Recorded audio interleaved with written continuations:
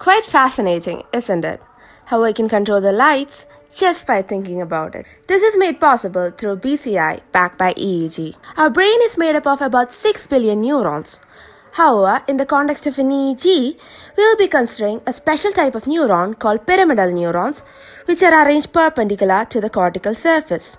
Each of this neuron is polarized and when stimulated, releases acetylcholine, a neurotransmitter at the synapse. This chemical can induce either a positive potential or a negative potential in the receiving neuron.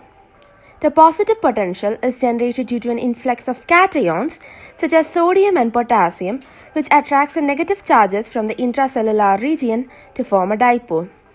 The opposite dipole occurs when a negative potential is generated. And just like in a circuit, current starts flowing from the positive end of the dipole to the negative end.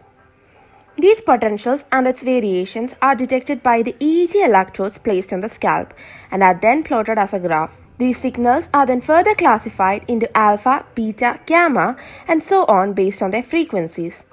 Each of these waves correspond to different states of consciousness or cognitive processes and show changes on focusing on a particular thought or expression. A brain-computer interface makes use of this change in pattern. Initially, it records the brain in its relaxed state and then with the help of machine learning algorithms, later uses it as a normal state to identify the changes in the wave patterns, giving the system the ability to differentiate between different thoughts. These thoughts can then be assigned to specific computer commands to execute a desired action like moving a bionic limb and motorized wheelchair to playing video games.